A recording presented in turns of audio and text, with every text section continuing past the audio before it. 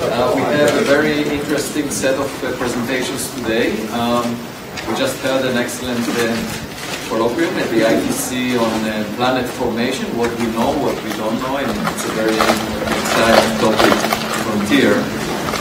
And the same is true about our presentations at lunch.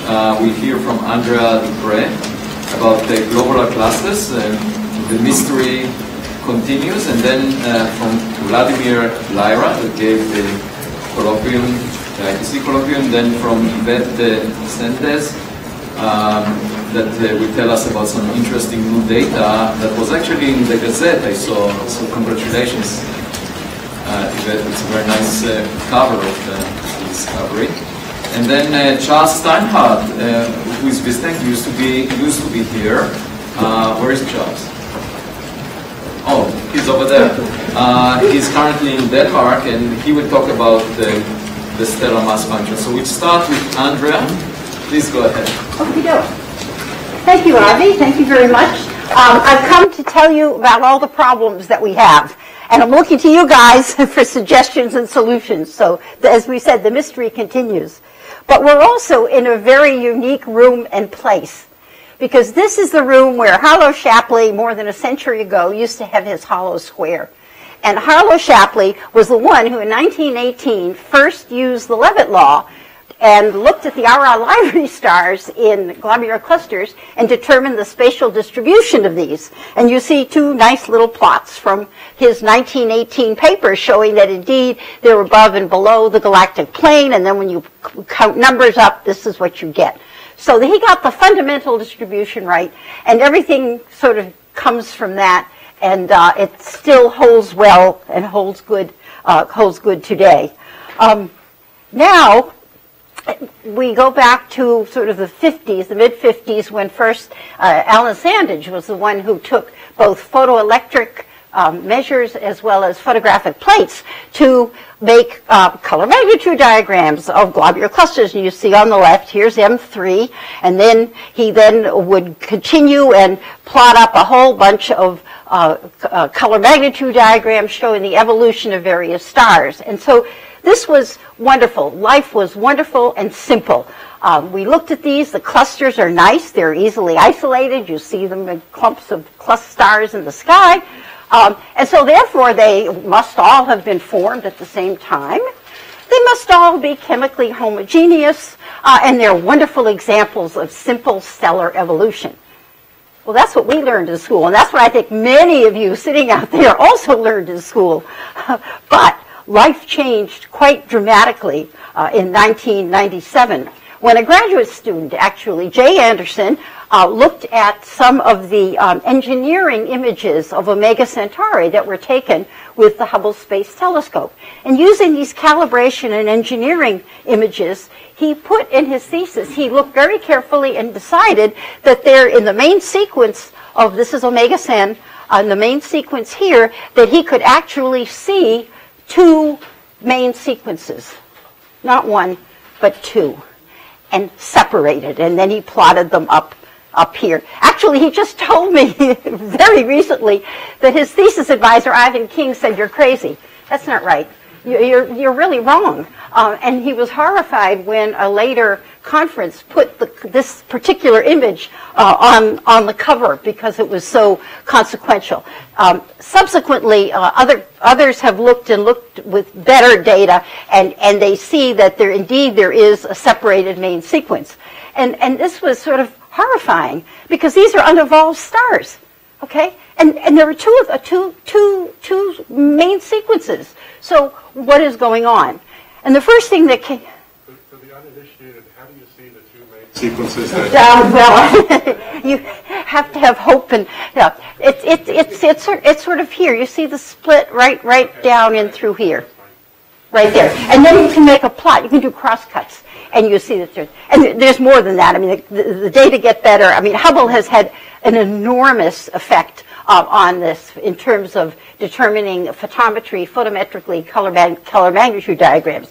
And the first thing that the theorists said to us, oh, must be a helium abundance, that one has more helium than the other. Well, nobody actually measured the helium from a helium line directly until we did it a while back. And sure enough, we found this very weak helium line. This is the 10830 line. It's a metastable, well-known line in the sun, well-known in other luminous stars.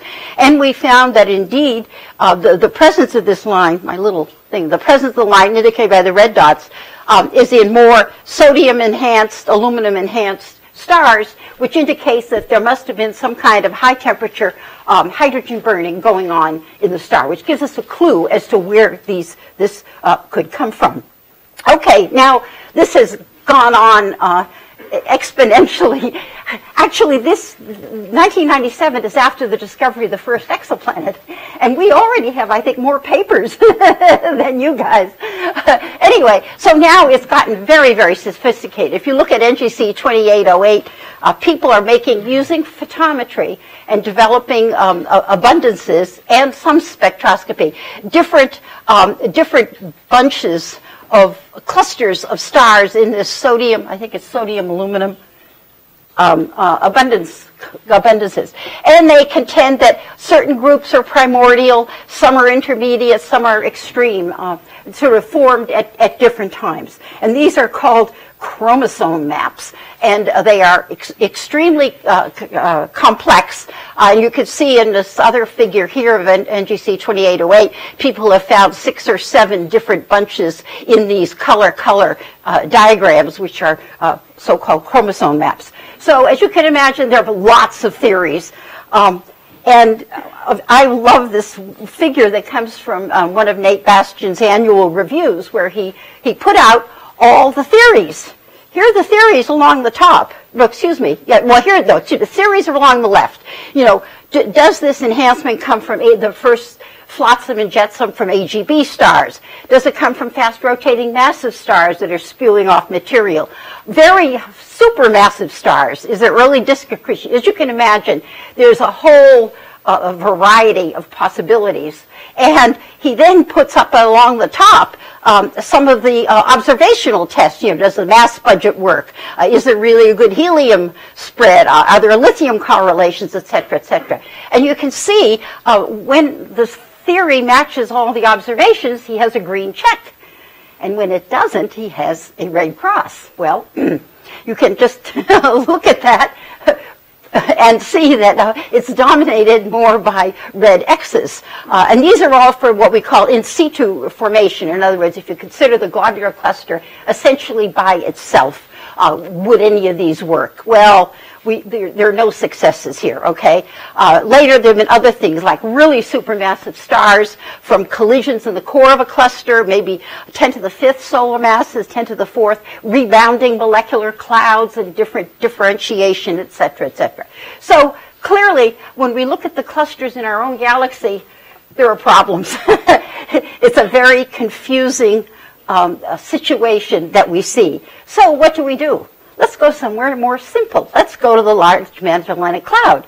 It's younger, so maybe we can capture these stars and these clusters in a much younger age and try to figure out what's going on. Okay, so people have looked at many, and this is just one typical color magnitude diagram that's made, again, with photometry. And we find something quite different. These are younger now. And so, therefore, we're seeing a turnoff. My little light's not working. We see what's called an extended main sequence turnoff.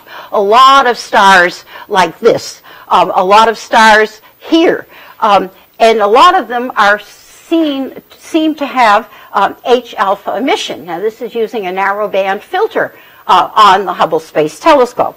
Well, some of these guys didn't quite realize that when you have a narrowband filter and you have a high-velocity cloud or a high-velocity cluster, you may not capture all the H-alpha, right? So in other words, here's the filter, and here's where the emission line is. So you can see that these LMC clusters are way, way out here. They're moving back and forth. Maybe you'll get it, maybe you won't. It's not really a good thing to do. You have to use spectroscopy. And that's what we did.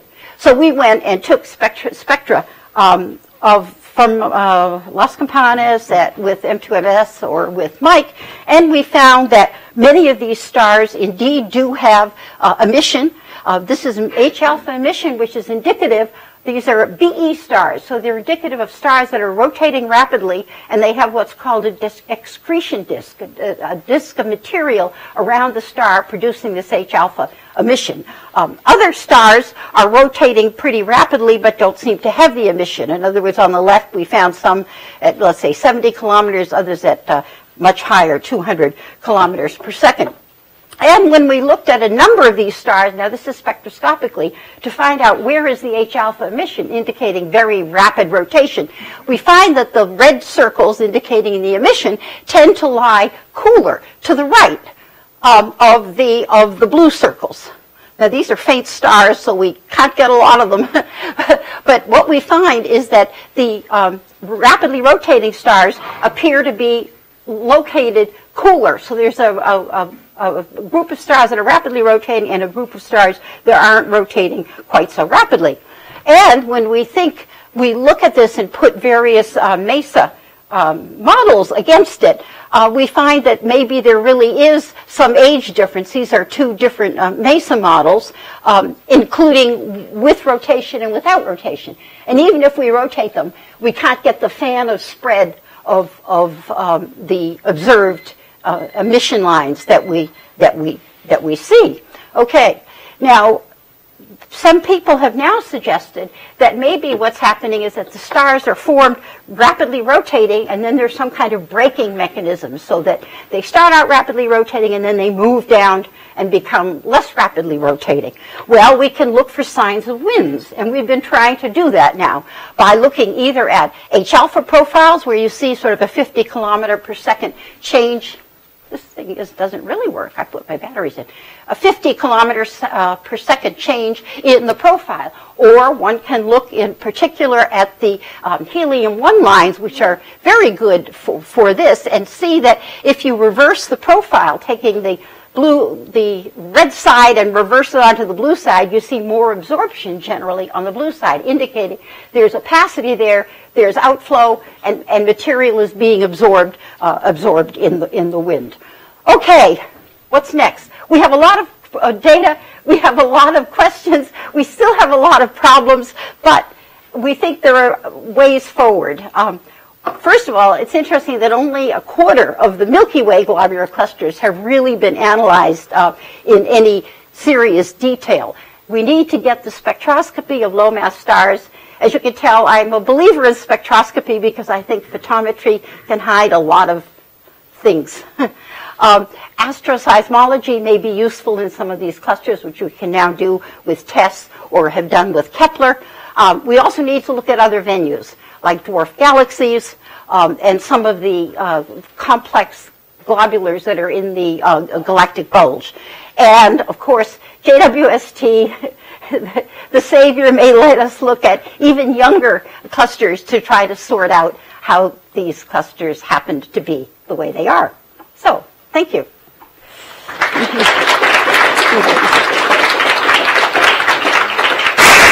Andrea, two obvious possibilities. I'm sorry, I'm hearing noises here. Two obvious possibilities to get multiple ages within a given cluster is if you have two clusters merging, like a collision of two clusters that formed at different times, or every time they pass through the galactic disk, there is there is some gas that makes new stars. Which one seems more likely? I'm not going to, I don't know where I'm going to put my bets on that. It's like, will the Patriots win this weekend or not? I don't know. You say yes, you pick up gas, but then one of the other problems is that gas has not been observed in these clusters. I mean, people think that maybe AGB stars put out this process material, which is what we see in terms of the helium and things. But first of all, there's not always enough AGB stars to produce the second generation of stars. And for a long time, people were looking for this gas in the clusters. And to my knowledge, they haven't found any gas in the clusters. But you raise this question of maybe it's a dwarf galaxy, and Omega Centauri is one of the largest clusters in our galaxy, and people thought, yes, or think, maybe it is a dwarf galaxy. Well, We then looked at the abundances in dwarf galaxies, and dwarf galaxies have a real span of abundances, including some very metal-poor stars.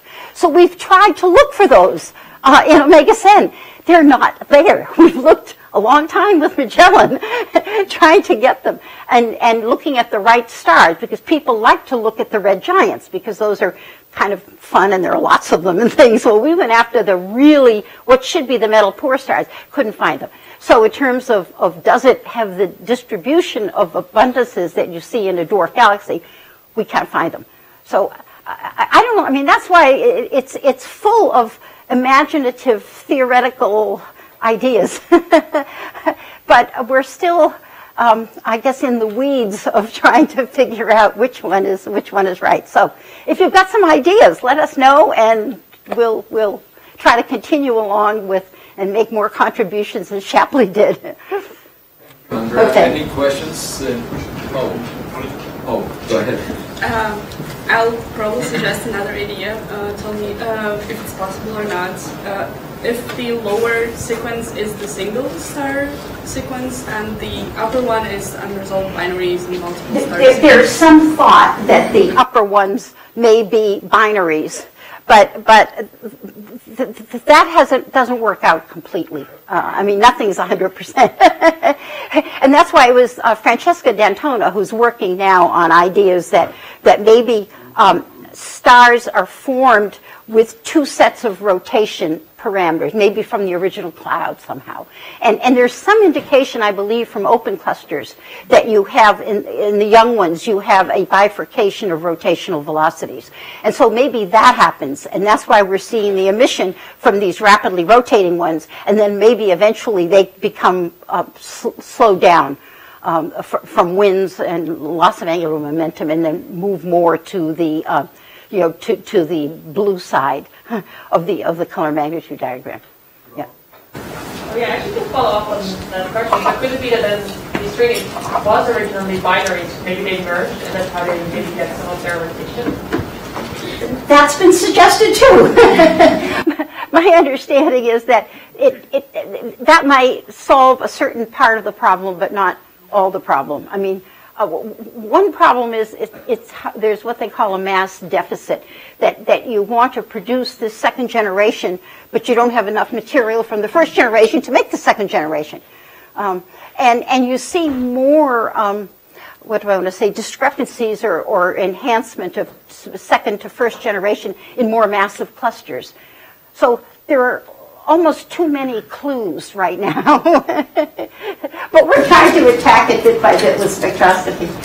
Well, it's good to know there are still a lot of mysteries to be resolved, because that's the reason the theorists are getting paid to explain those. Thank you so much. Okay, thank you.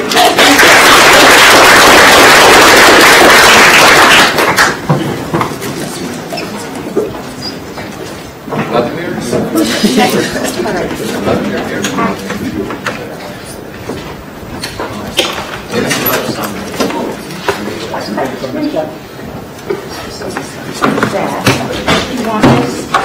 No, I have mine. Okay.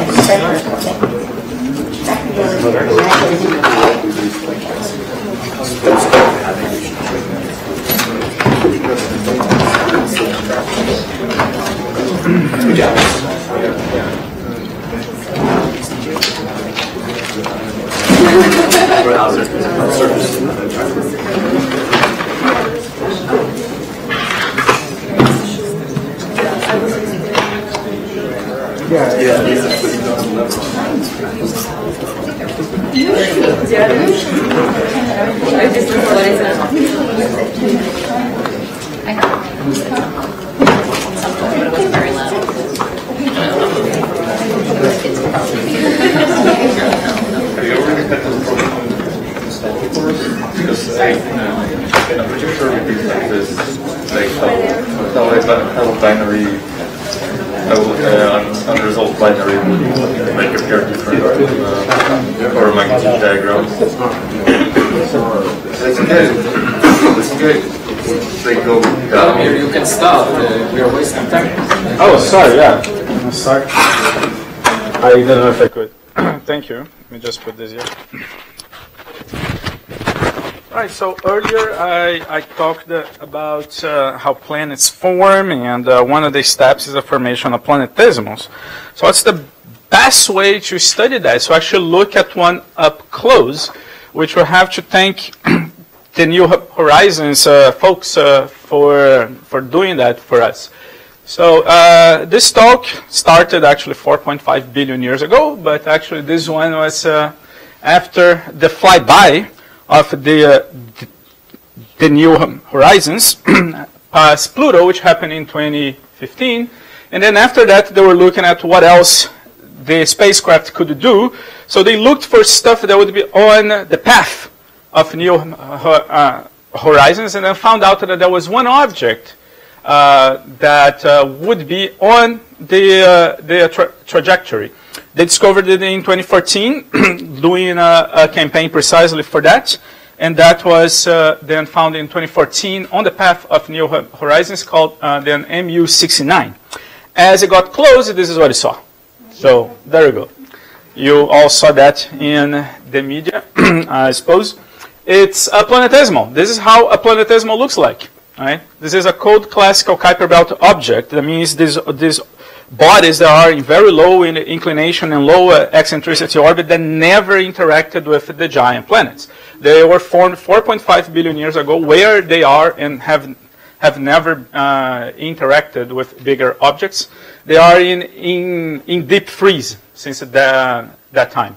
So that's how a planetesimal looks like. Across is 33 kilometers. You see the first lobe is like 20 kilometers, the other one 14. And the question, of course, how did this thing form? When I looked at that, I was like, how?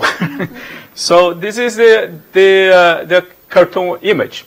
So about 4.5 billion years ago, remote blocks of ice and rock got together to form these two lobes.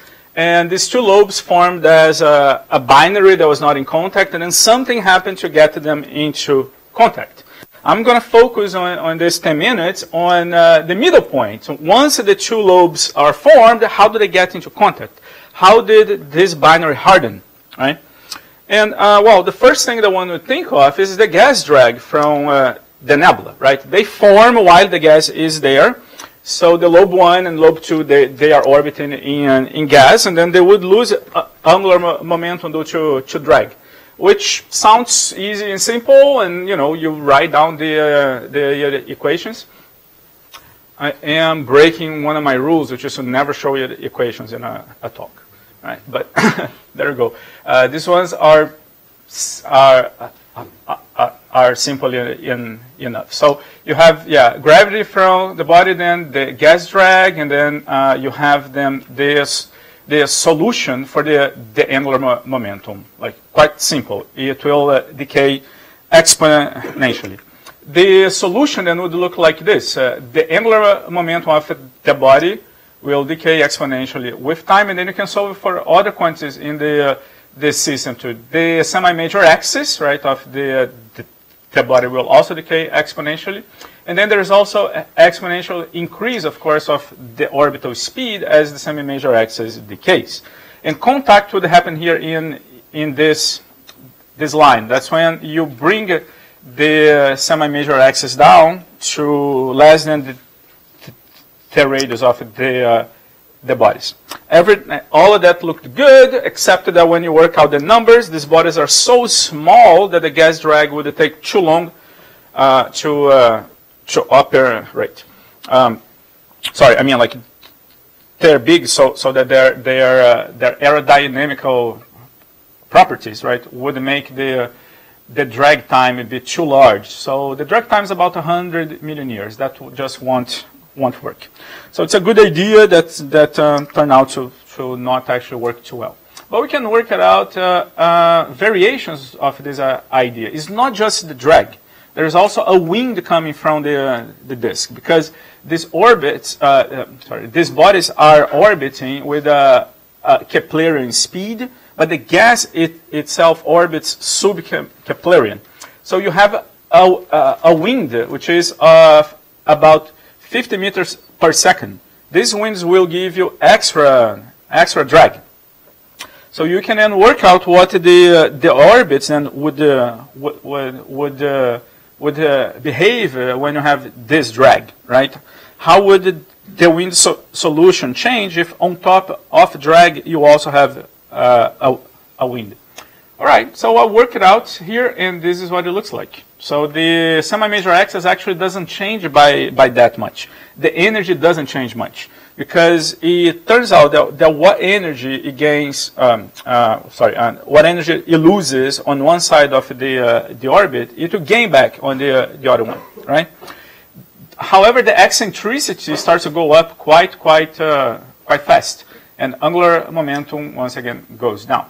The orbit ends up looking like this, right? So you start from a circular orbit, and then eventually it will flatten, right? So you lose angular momentum, but at constant energy. So the orbit goes from a circular orbit to then a line, and that's when the bodies merge. So they seem to be, again, nice. It seems that they were on the right track, but again, the devil lies in the details. So the wind has a strong effect only at the distances of the asteroid belt. This is what you have here for winds of different speeds. So 0 meters per second, that means no wind, and going then from 1 meter per second, 10 meters per second, 50, and 100. The typical pressure gradients in the disk will give you the red line. So you can decrease the drag time from 100 million years, which is what you would have without any wind, to about 1 million years or less, which is much better to collapse the bodies in the lifetime of the disk. So that works for about 10 AU, but not much at the distance of the Kuiper belt. And the reason is because the drag force in the asteroid belt is different than in the Kuiper belt, because the Reynolds numbers are different. One of them is in the linear regime, the other one is in the quadratic regime. The asteroid belt is in the quadratic regime. The Kuiper belt is more in the linear. And Arrokoth lies in the middle between them. So the drag by itself, even with the wind, gets close, but not quite. So we need to see what else is happening here. So these are models that I ran. Then I was trying to find out how to make those two bodies collapse. And until I realized that they have a non-zero inclination, and then, let's see what the effect of inclination will be. So there are a lot of plots here. I'm not going to go through every single one of them. I only want you to focus on the difference here between 0 inclination and 60 inclination, right? And specifically here, then on the 60, what is happening here on these two cases? So you have the inclination and you have the eccentricity, right? So it seems that you start the bodies from any inclination here in this range. They will go up and down, and the eccentricity is doing the opposite, going down and up. Or have you seen that before? Kozai-Lidov oscillations. So it seems that is what's happening here. Even without any gas drag, Kozai-Lidov oscillations will be happening there, which makes sense whenever you have eccentricity and inclination. You can exchange them beyond a critical inclination of the orbit, which indeed we are in this range. So that was for 60, right? At 90, this is what it looks like here. You have the semi-major axis, right, is doing this decay, and you have this other things on top of it here. You have the angular momentum here going down, again with the eccentricity going up. So I implemented this in a model with Kozai, tidal friction, and drag. So the model is on GitHub. You can download it. So these are the plots that you get. So this is what happens if you don't have anything, right? Just the Kozai. This line here is the classical line that you would expect from Kozai, and these are different models. The green ones are the models where there was contact, and the open ones are models that didn't. So it reproduces quite well what Kozai does. All right. Once you start adding more stuff to the model, you see where contact happens and where contact doesn't happen. So in this one, I added the tides that the body induces on each other, saying that nothing changes.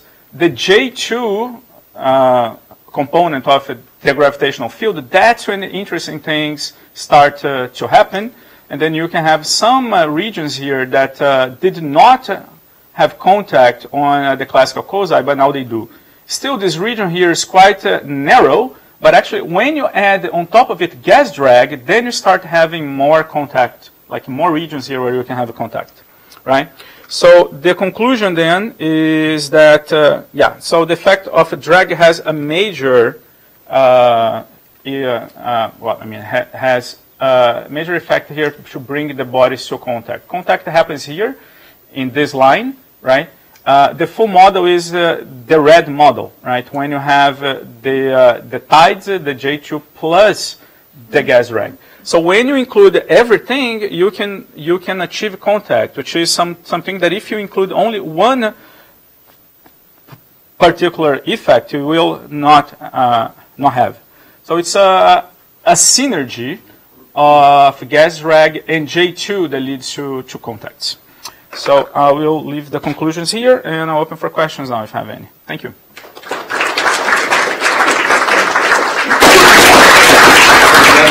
We know that in the outer solar system there was migration, right? That's correct. In the Kuiper Belt region. So it's possible this rock was made somewhere else, right, and migrated.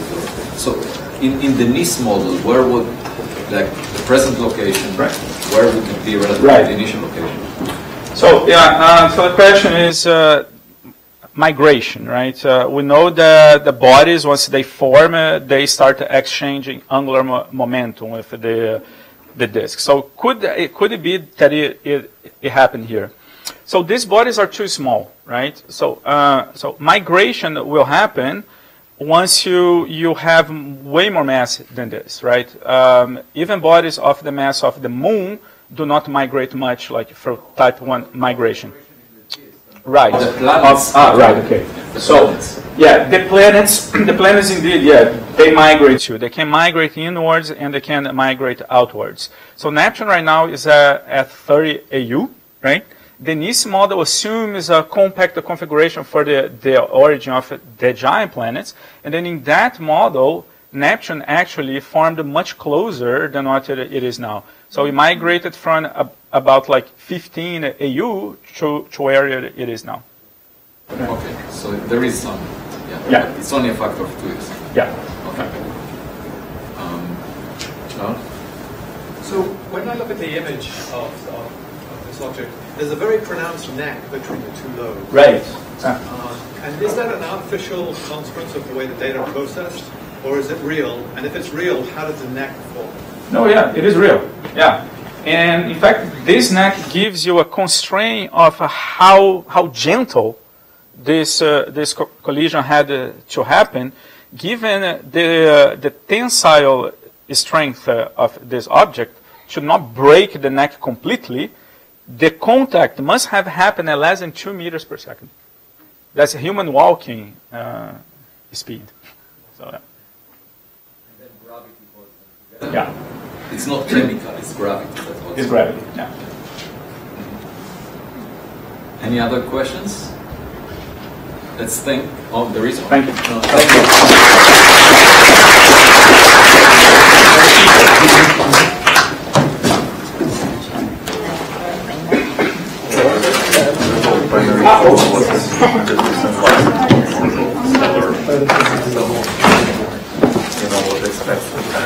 No,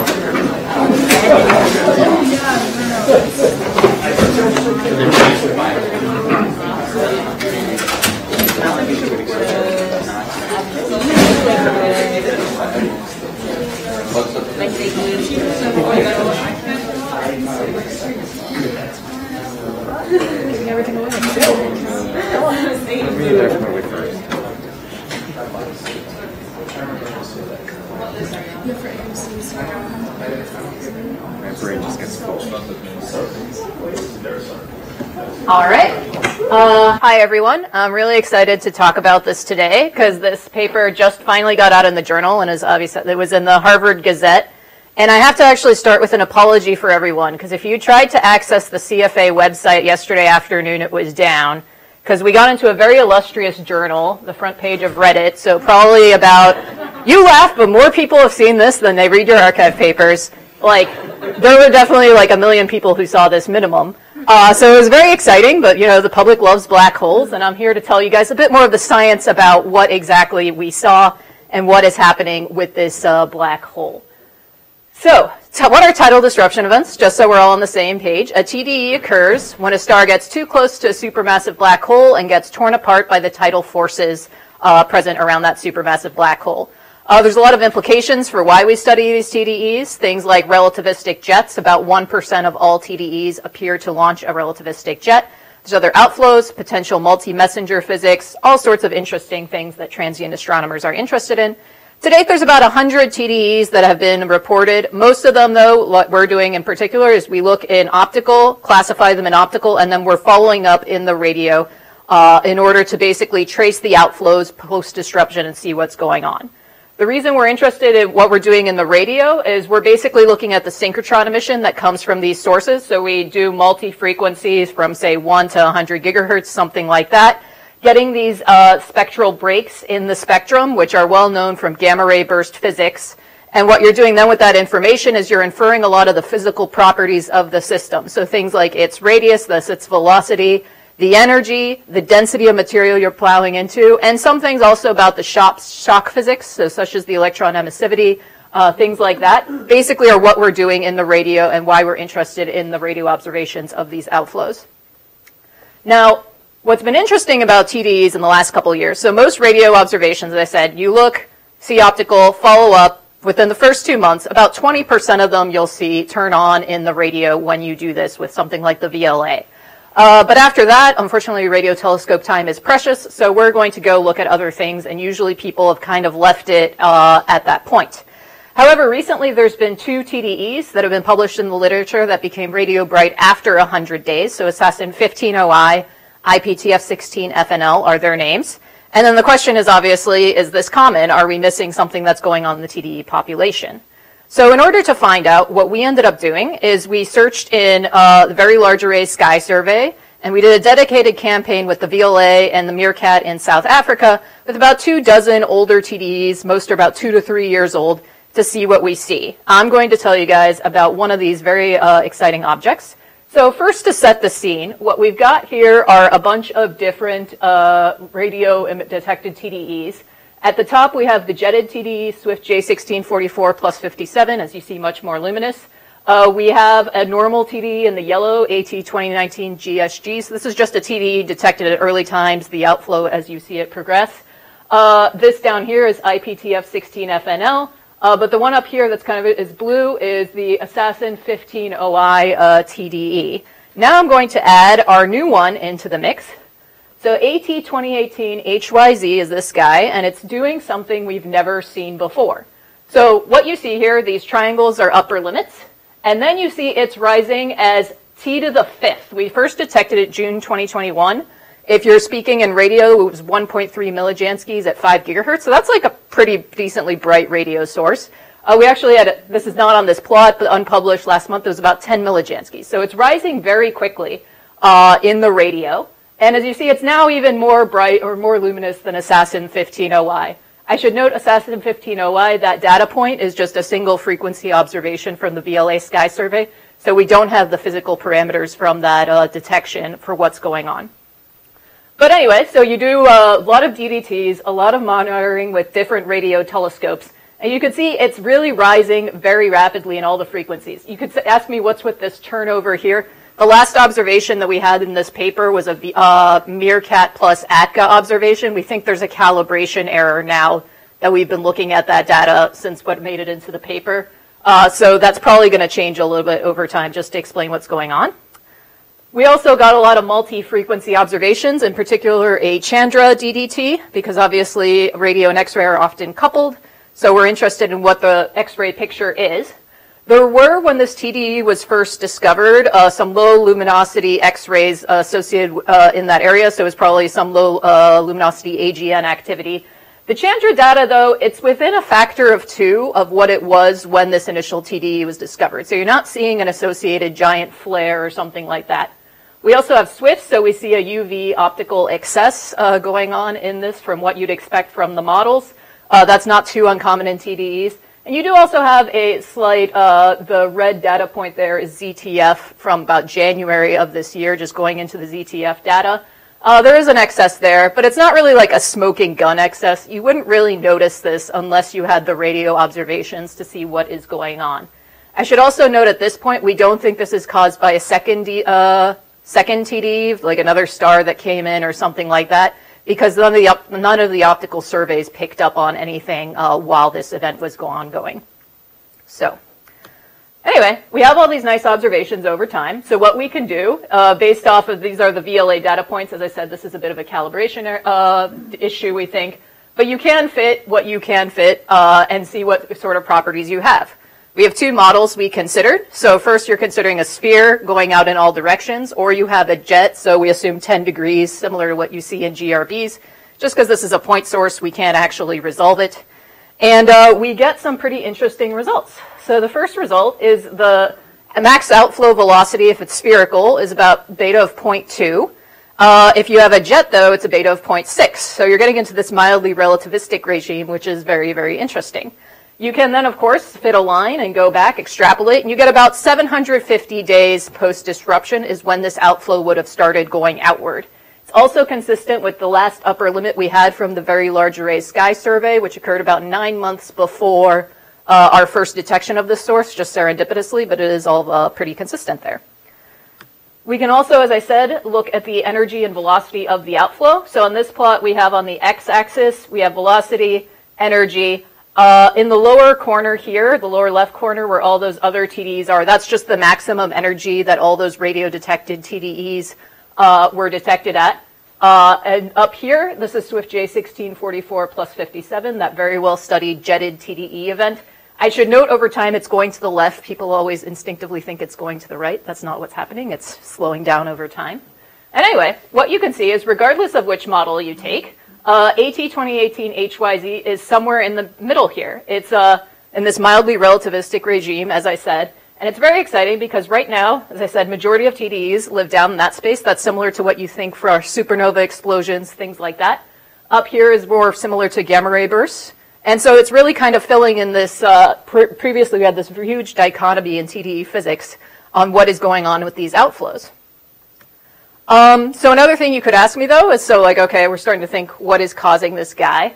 So we can look at the density profile of various TDEs. So radius here, we're adjusting for a Schwarzschild radius because of course supermassive black holes can have very different sizes, so you kind of have to adjust. And then we're talking about the density of various TDEs and also two galaxies that are not TDE galaxies, but we know very well. So Sag A star and M87. And what you can see though is it's not like, for example, there's a wall of material that this suddenly this shock wave is slamming into and it's lighting up in radio, for example. The density profile here is pretty low by every metric, so that doesn't really explain what we're seeing. Also, I think it was on an arrow. I should say a lot of people ask at this point, could it maybe be an off-axis jet that we're seeing just from a different angle and that light is now reaching us? The answer is no. You can calculate how soon that should happen. This happens too late, and also it's rising too quickly. Remember, t to the 5th, that's actually very hard to explain in this context. So this has all been wonderfully exciting, and as I said, we got this press release out. Everybody seems to really excited. But as I said, there's, one of about 24 TDEs that we had in this sample. So then the next question is, okay, what did we find in the rest of them? So this is the plot that I had earlier for luminosity. Just this time I'm cutting out Swift J1644 plus 57. So here's what we had earlier on that plot. And now I'm going to add in the rest of the survey. We actually have 6 other TDEs that we detected in radio that did not have detections at earlier times from that sample. None of them are as extreme as AT 2018 HYZ, but they're all rising. I think all except one, we have an upper limit at earlier times, so we can somewhat constrain at what time they started. we do have multi-frequency data for all of these. They all have SEDs. They look very fantastic and interesting. And I'm just going to conclude with a concluding thought here, which is just that, you know, we really stopped looking too early at TDs, and the real excitement turns out beginning years after the initial event, and I'm very excited to see what happens next. Thank you very much.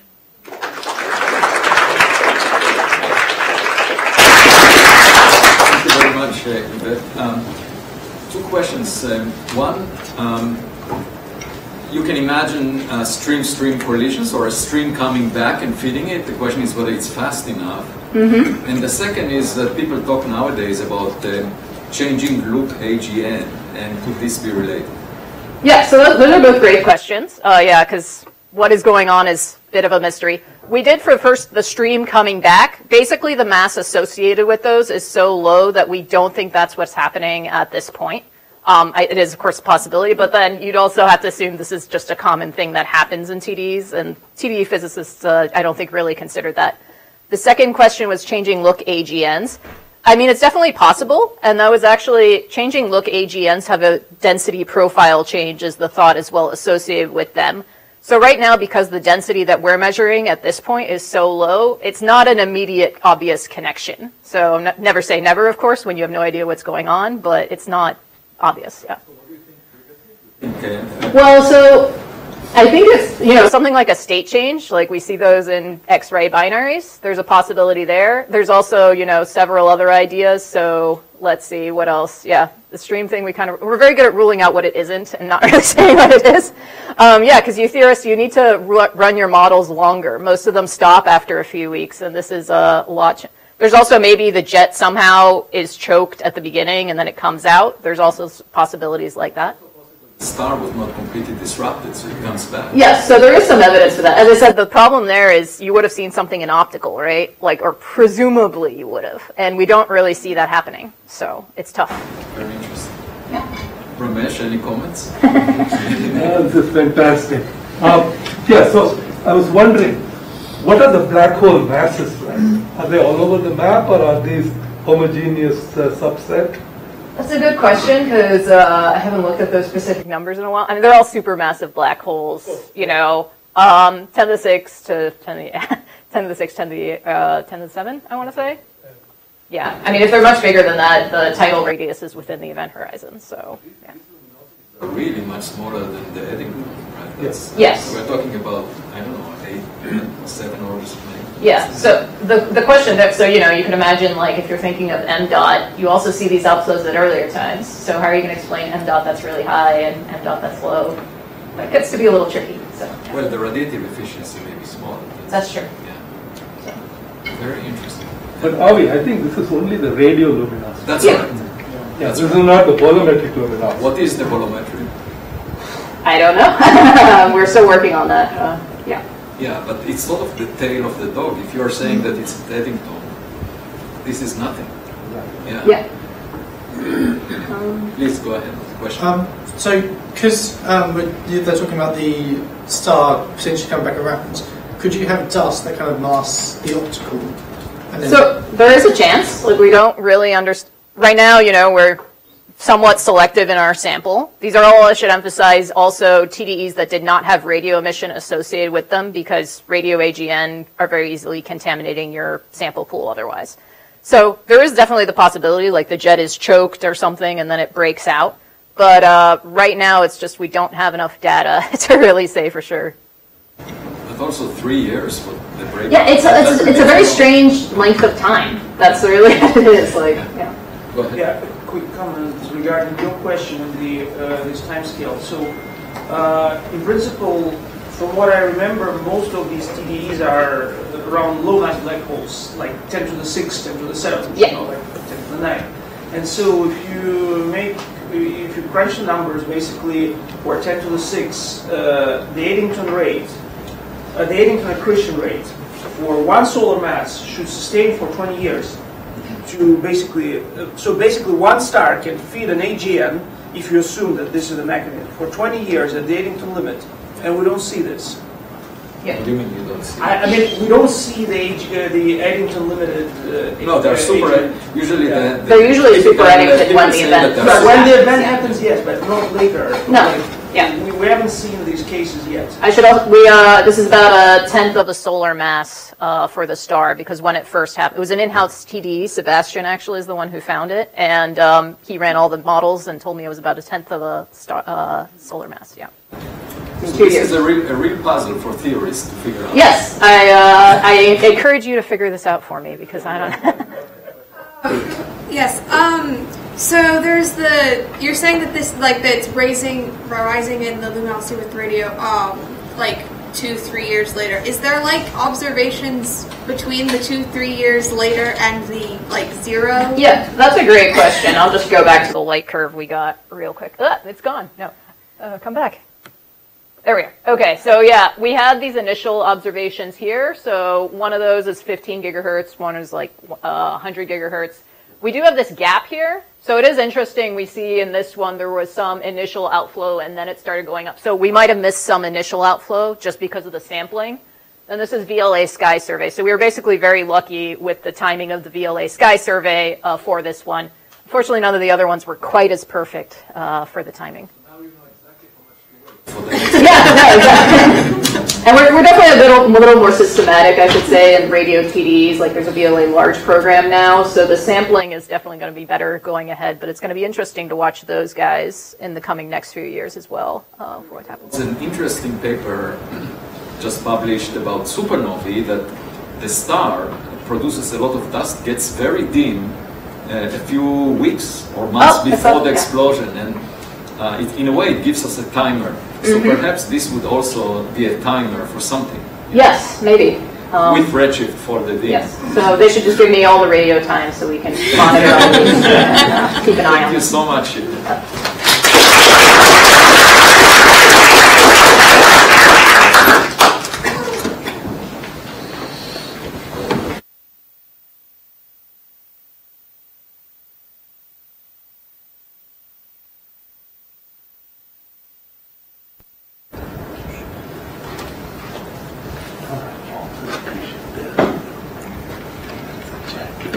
Do I need a microphone? Yes, because it's recorded.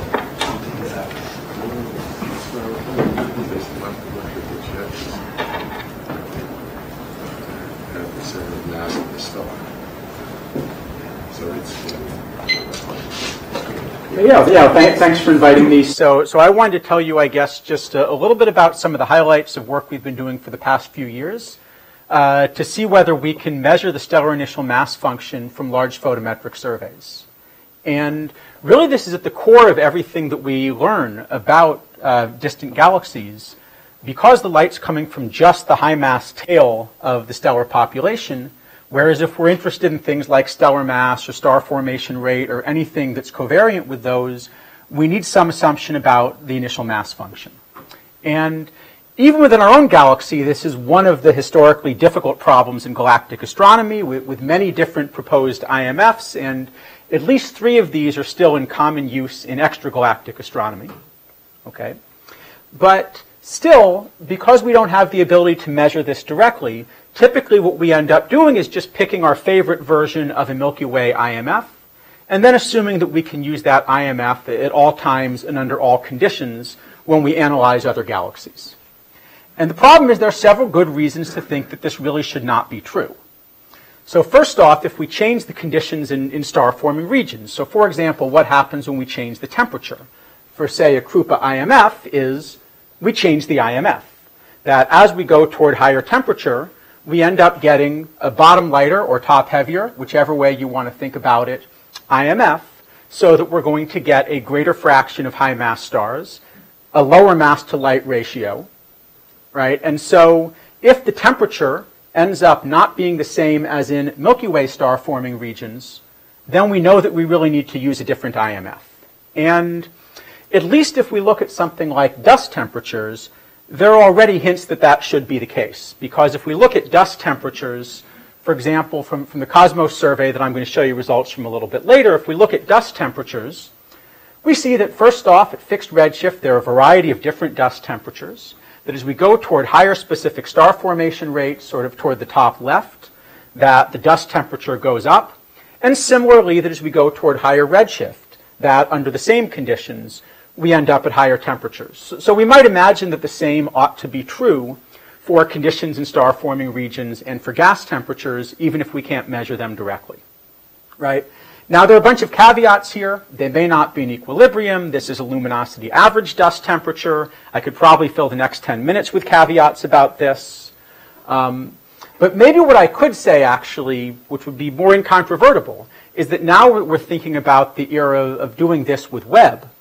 If you do this at a redshift of 10, the CMB temperature is 30 Kelvin, whereas star-forming regions in the Milky Way should be more like 18 to 20 Kelvin. So at least in the era of Webb and thinking about the most distant galaxies we're finding, we really know that something different should be happening and that we should not be using a Milky Way-based IMF. Okay, but what can we do instead?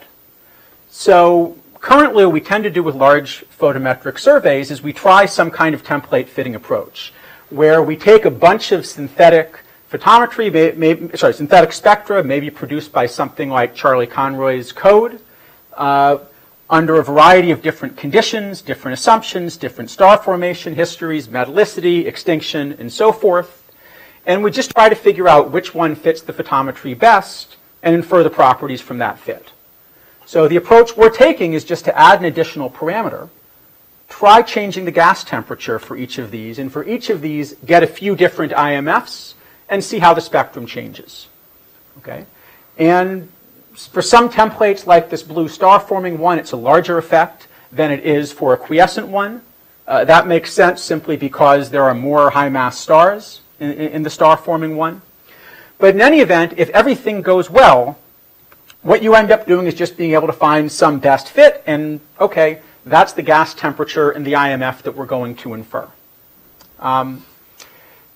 This is much harder than I'm making it sound, primarily because the changes that we're getting are highly covariant with changes in extinction, metallicity, and several other things. But it turns out that we're now at the point that with a survey like COSMOS, where we have 30 photometric bands, we have over 1 million objects, that at least for about the 5% best measured objects in COSMOS, it seems like we can get a meaningful constraint and something that appears to be a best fit. So, okay, we get some fit. Is it meaningful?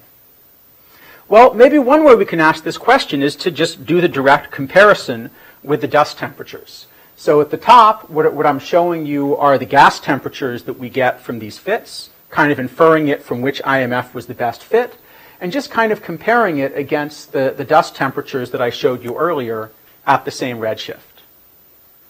And this is actually kind of striking, that not just qualitatively do we get the same answer, that towards high redshift things are becoming a little bit higher temperature, and in each one of these panels at fixed redshift, as we go to the top left toward higher specific star formation rate, we get higher temperature. But even quantitatively, there seems to be pretty good agreement.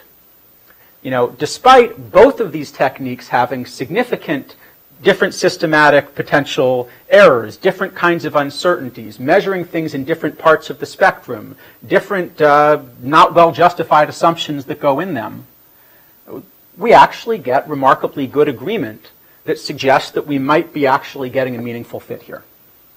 And what I want to do in the remaining time is just mention a couple of places where when you change the IMF, we actually get a little bit different picture, some things we thought we might have understood about galaxy evolution. So one example is when we think about quenching and how galaxies turn off. So what I'm showing you here are stellar mass functions just from the same COSMOS catalog, but all generated using, you know, whichever Milky Way IMF. I think this one's a Chabrier IMF, but you get the same kind of answer as long as you pick one consistent Milky Way IMF. So at the top, what you're seeing are star-forming stellar mass functions, and below that, the same thing for quiescent galaxies. What I want you to pay attention to here is the fraction of galaxies that are quiescent at these different redshifts. And at the very low redshift end, which in this figure is actually redder here, right, at the very low redshift end, what we see is that the highest mass galaxies have quenched. They're now quiescent. The The lowest mass galaxies continue to form stars, and there's some transition mass in the middle, right? So that essentially it looks as if, quenching is just the end process of having formed all of your stars for a while. Maybe some kind of gas depletion mechanism or something like that. But as we go toward higher redshift, right, this blue and purple, we actually get a different story. It seems like at high redshift, the first things that quench aren't actually the most massive ones, but they're somewhere in the middle of the distribution, and it's not all of them that have quenched, but only some of them. And that's more puzzling, right? Except, now if we go ahead and fit IMFs, right? Well, remember that what we saw was that as you go toward higher specific star formation rates, we're getting a higher temperature, and therefore a lower mass to light ratio. And so for all of these star-forming galaxies, the masses get pushed down, and everything gets pushed to the left.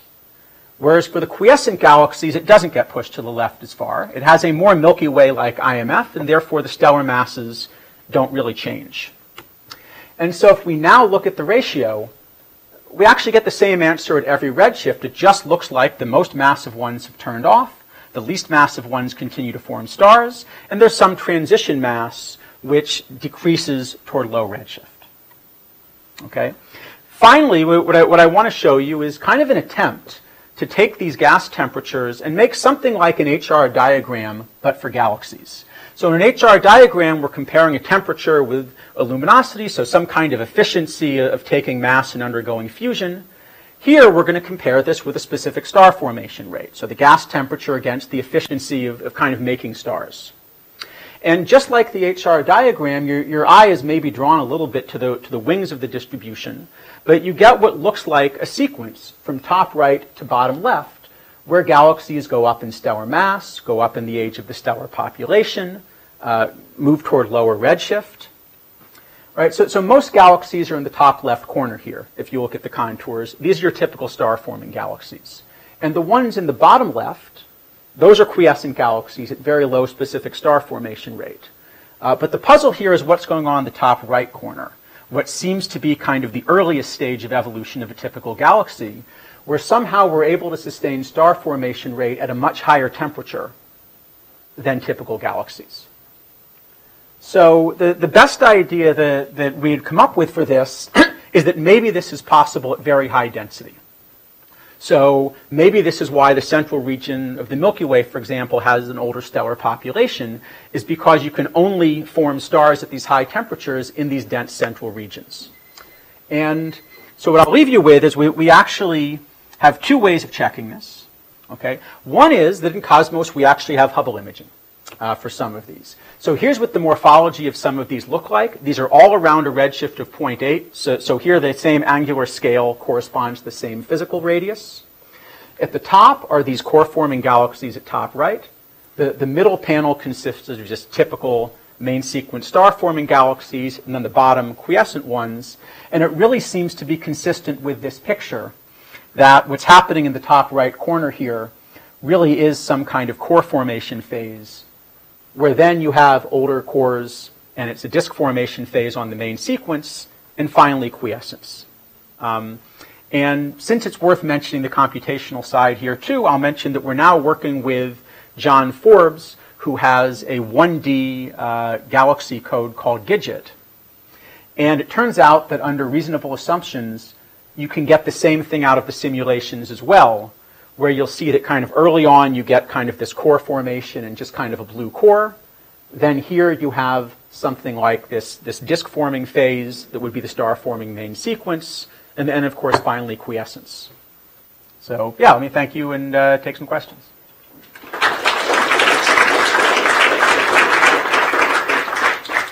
So Charles, an obvious second parameter would be metallicity. People talked about the IMF being sensitive to that. It also affects the temperature, but you could think of metallicity as an independent parameter. Is that the secondary, in your opinion, like less important? That's a really good question, and I would really like to be able to kind of, so one of the issues here is that we're barely at the point that we can add one parameter.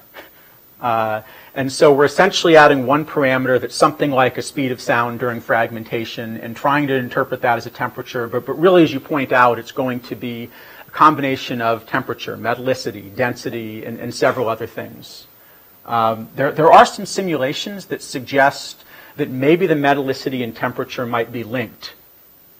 So it might be the case that this one parameter that I'm labeling temperature really is a degenerate combination of a few of these. And with that in mind, I can mention that there have been other attempts to kind of look at this relation between temperature and the IMF, in addition to the one Adam Germain has that we're using. And they all kind of get the same qualitative answer that, that in terms of getting a bottom lighter IMF, but actually trying to get a quantitative temperature out of this. Now, to keep in mind, at redshift 10, the microwave background is 30 degrees. Yeah. And that means you will have a floor of temperature. You wouldn't have anything colder than the microwave background. So that's something to keep in mind. Anyway. Yeah. So have you thought about a slightly different approach to the IMF variations, which you probably cannot use at these redshifts, but at slightly lower, like 0.1? Generally, if you think about top-heavy IMF, it would produce many more massive stars. So you would expect HMXBs to produce more X-rays. And so if you compare perhaps X-ray versus H-alpha star formation, there might be differences due to the IMF. Of course, this is again, as Avi said, the metallicity also can play the role. But we know that this effect exists at all ages, because in globular clusters, if you look in core collapse clusters where the densities are very high, then you have, if you imagine that the source that you have top heavy IMF, you will have more stellar remnants, and there will be an excess of low mass X-ray binaries. But in star forming regions, you might have excess of high mass X-ray binaries because of top heavy IMF. So we haven't tried that, but that does sound like a really good approach. And I mean, I'm trying to think about whether there's any technical reason. No, yeah. Well, maybe after the lunch you can also. Yeah, and I think last question because we are over time. Go ahead. So what you're saying is that you identify a temperature and then you scale your IMF compared to that. So here you list a few theoretical models, but the exponent of that temperature goes from linear to 5 over 2. So that's a pretty big range for even for like factors of 3 temperature deviations. Not to mention that if you actually look at these models, then they actually depend on other parameters which likely also vary. Yeah. And the third of all, if you just took this as it is temperature only and applied it to the Milky Way, you would get a much more varied IMF than we actually have in the Milky Way. So could you comment on that, or any plans of including other parameters? Okay. So first off, yeah, this is certainly going to be a really significant dependence, right? So what we've come to find from, I'm trying to see if I have that here. Do I have one of these? That's probably the wrong one. Okay. Well, what we've come to find, sorry about that. What we've come to find is basically that what we're really fitting from kind of taking synthetic spectra, producing photometry, and trying to figure out what we can recover. What we found that we really end up being sensitive to is a high mass break in the existing stellar population, that's kind of the thing that we're able to fit from photometry, and then we're making two optimistic assumptions on top of that. Right? First, that break can be interpreted as being due to a break in the IMF and not, for example, some kind of end of starburst phase or something else in the star formation history. And then second, we're kind of taking that and again trying to optimistically convert it to a gas temperature. So something like this diagram, if it turns out that we're incorrectly converting to a gas temperature, you're still going to get the same story and you're still going to get the same kind of evolutionary tracks. But when you try to actually fit this to models and put some physics in it, you'd find that we got the temperatures wrong, right?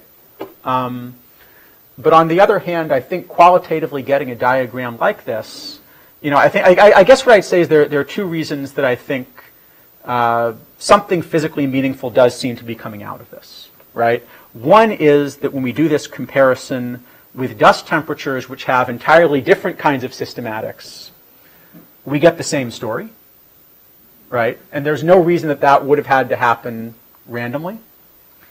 And the other is that we make a diagram like this, which is done entirely from photometric template fitting and entirely from thinking about properties and trying to make a sequence. It also ends up being a morphological sequence. Because we are over time, let's thank all of our speakers.